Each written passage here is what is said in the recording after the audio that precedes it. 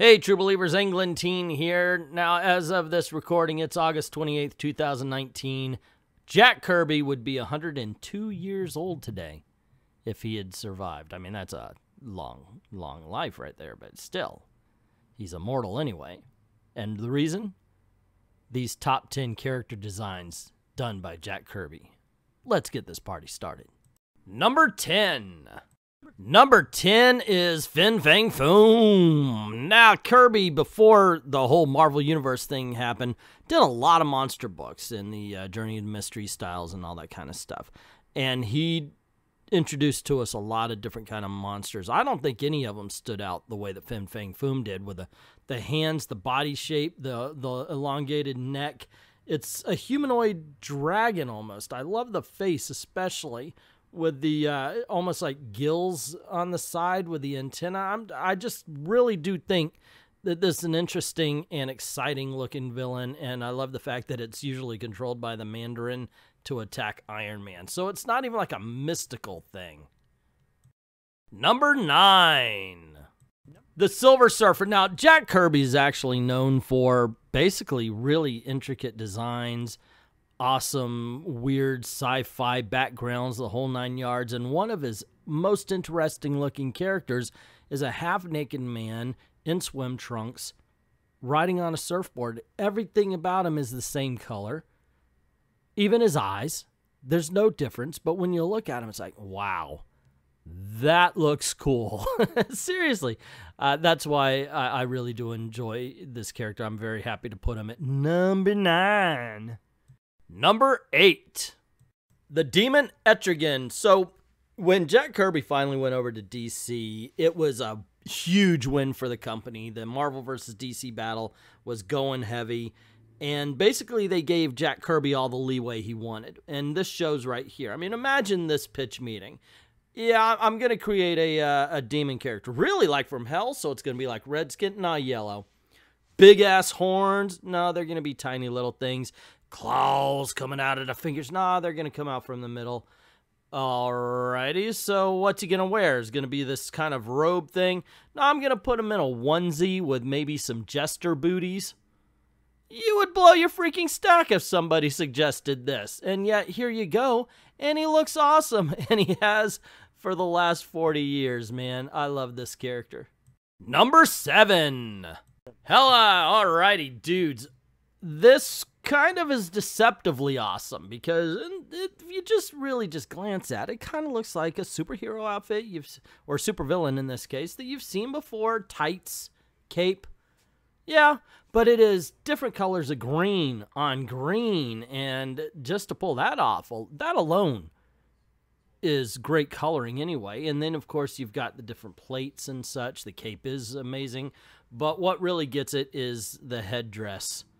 I love that. And yeah, I got to admit, when I saw Thor Ragnarok and Cate Blanchett was sporting the headdress, I was like, yes, they're going with comic accuracy, and that's awesome. Honestly, this is just one of those things that you look at and you go, it's Kirby. And this is what makes Kirby great. Sometimes he's a bit over the top, and sometimes it's very similar stuff, but for some reason it works on this character, it doesn't work on that character, but for Hela, absolutely works 100%. Number 6. Arnim Zola, man, check this out. Seriously, just look at him. Now, you want to talk about comic accuracy in the movies and then not? Well, it's sort of. Arnim Zola and Winter Soldier versus this. Come on, this wins every day. But it's a basic it's a basic concept where, you know, he was dying. He put himself into a robot body. The face in the front is his face on a computer screen. Yeah, just like you get in the movie. It's amazing. And this isn't even the weirdest character that Jack Kirby's designed. And we're going to get to that. I really have always dug this because I just thought it looks so kooky, right on down to the circles. And Jack Kirby has a thing for circles, by the way. If you ever really pay attention to what he draws all over the place, even like on Thor, Orion has them. It's everywhere. Yeah, I just think this is funky looking. Number 5. Mr. Miracle, ladies and gentlemen. This costume pops. It really does. And who would ever have thought, yellow, red, green? Really? You're going to put those together and that's going to work? And he does have the Kirby circles all over the place. But it's not just that. It's the diagonal markings on the face. It's on the arms as well. Everything is real precise in this costume. And it all serves one reason. See, even though he is a hero, Mr. Miracle traveled the country as a performer. And that's what that costume does. It says, hey, look at me! I'm going to do something cool. And not only does his audience do that, but the readers have to pay attention as well. I absolutely love the high collar like Doctor Strange has.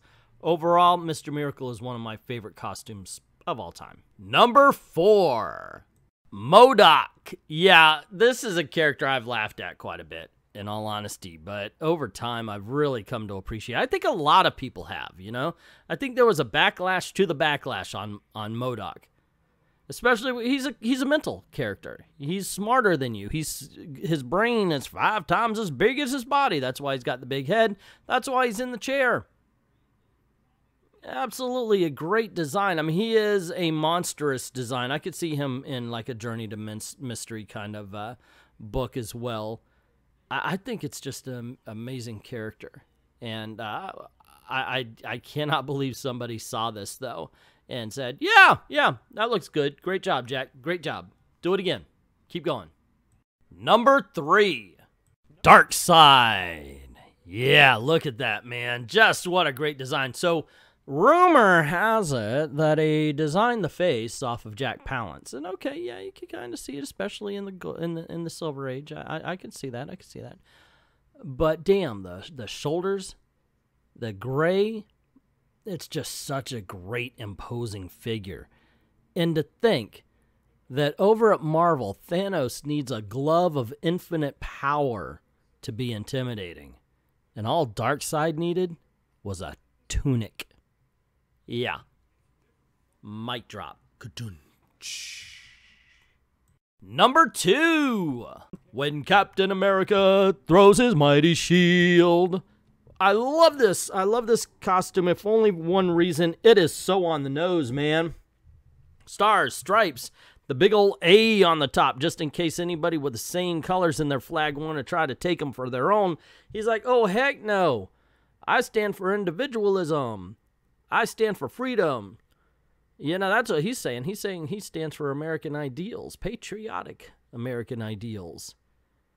And dude, you could tell just by the way he looks, even if he didn't have that big old A on his on his head. But I'm glad he has it there so he can point to it and go, this doesn't stand for France. Yeah, absolutely an excellent costume. Deserves to be at the number 2 spot. Arguably could be at number 1. For those who believe that, I'm not going to take anything away from you on that front. It's just, I think there's just one costume and one character design that's a little bit better than this one. The number 1 comic book character design from Jack the King Kirby is Galactus. Yeah, it can't be anything else in my opinion. This is amazing. Now, I've heard rumors and I heard stories. I've read articles. And one of my favorite stories about Galactus is that Stan Lee said they needed a godlike character. So he drew Galactus, and that's why he's got the G. What's the G stand for? God. And he was named Galactus after that. But it's such an amazing... I love the helmet, the fact that he made lavender and blue put together look intimidating. Once again, we've got the tunic look as well. Galactus is a fun-looking character, man. Seriously. I love him as a villain. And I don't want to see him as a Cloud ever again. He needs to be in this way, right here. Absolutely. Every gosh darn time out. Let's pay some tributes to Galactus and Jack the King Kirby if he ever shows up in the MCU. I don't want to see a Cloud, gang. I want to see this awesome costume right here. There you go, kids. Jack Kirby's top 10 character designs. Where did I go right? Where did we go wrong? Let me know in the comments below, because I know you have your opinions. Like, which ones are just, wow, that's awesome, and which one do you think, yeah, I think you were wrong because you should have had this character on. I want to hear your decisions. I want to hear your choices. Put it down in the comments below. Also, don't forget to click like and share, subscribe. Get word out about the channel. That's the important thing, of course. And don't forget to ring that notification bell, because that's all that YouTube really cares about these days. And if you don't mind helping out the channel, go on over to Ko-Fi or to Patreon. The links are in the description below. Drop $1 in the till and help us out. This is the way I'm trying to make a living. So if you don't mind doing that, you can even commission a video over at Ko-Fi and tell me what you want to see. Links in the description below. I'd like to thank everybody who has already done that, and to everyone, all of the true believers, thank you very, very much for watching.